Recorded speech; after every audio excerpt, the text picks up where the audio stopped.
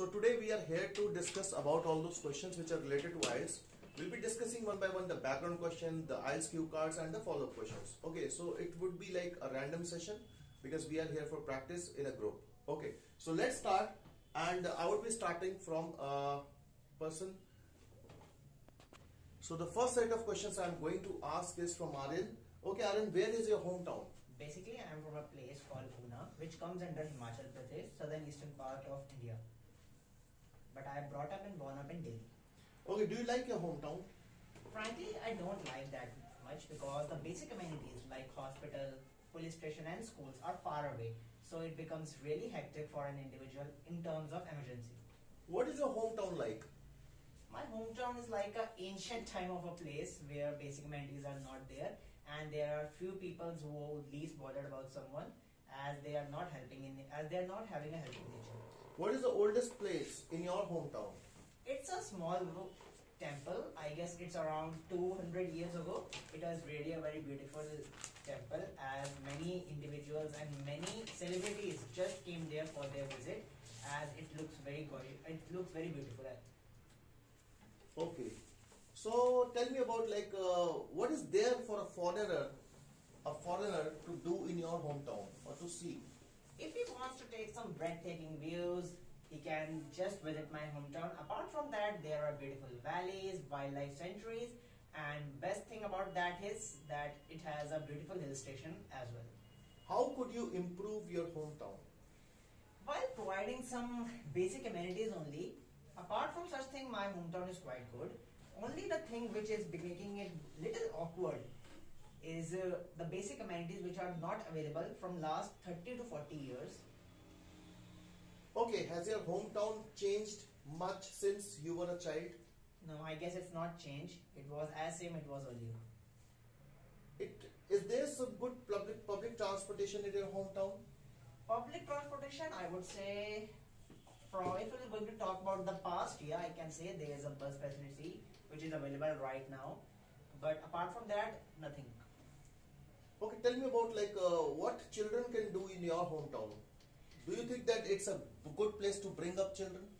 I don't think so, because as we are living in this contemporary world, competition is on the peak level. So if we want to compete with this entire world, we just need to shift from a place called village just to cities, because then only we can be well aware about the hectic schedule which an individual faces in his life.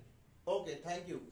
Now turning up to Anurag. Anurag, tell me something more about, I would be asking you a few questions related to art. Okay, so tell me something more about art. So are you good at art? Frankly speaking, I'm not good at art, but actually when I was a child, I tried to do some drawings and various things related to art craft, but I wasn't able to do that because I'm not a kind of person who are really interested in these things. So did you learn art at school when you were a child? Yeah, actually my childhood teachers tried to teach me art and crafts because there was a subject called drawing, and in computer section also we had to draw in computer, but I wasn't able to do so. What kind of art do you like?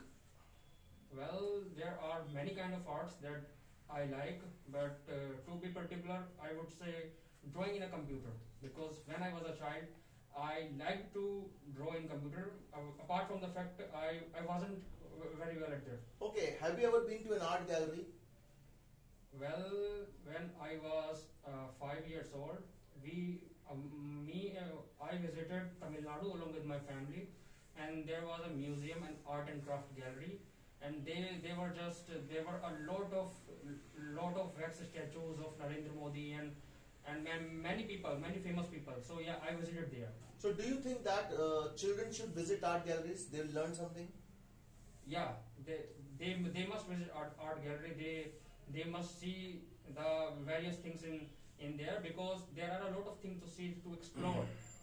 And we don't know if our children, he is going there and he will be developing any interest in that art. So Okay, thank you. Switching over to Mr. Bhavar Singh.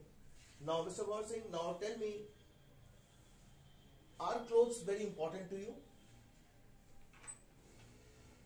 Yes, it is very important to me, and I like different type of the clothes. Like Okay. I like to use the different kind of the brand as well, and it should be suited on my body. Okay, what type of clothes do you usually wear? Generally, what type of clothes you wear? It's it's changing by time to time. Okay. Before I used to like jeans so much, Okay. and t-shirts, and rough and tough Okay. clothes. But nowadays I'm changed. I like more formal dress up, which looks nice. With the, Okay, where do you buy your clothes from? It is very it is depend like where I'm going. It's if I'm going to parties or marriages or I'm attending special function, then I'm going to buy a brand. Or if I'm going to just casual use, then I will buy my comfortable clothes, which is not need to brand. It's making the Okay, comfortable. have you worn any uniform also Yes. in past? Okay, tell me about that. Any uniform which you have worn in past during school days? Uniform? One is Yeah. oh yeah, of course. In the school we have to wear the school uniforms. Okay. This is code like blue and khaki, those colors. Okay, do you ever wear the traditional clothes of your country? Yes, I do in my childhood, and even I work in my profession. I wear many times to show people. Okay, thank you.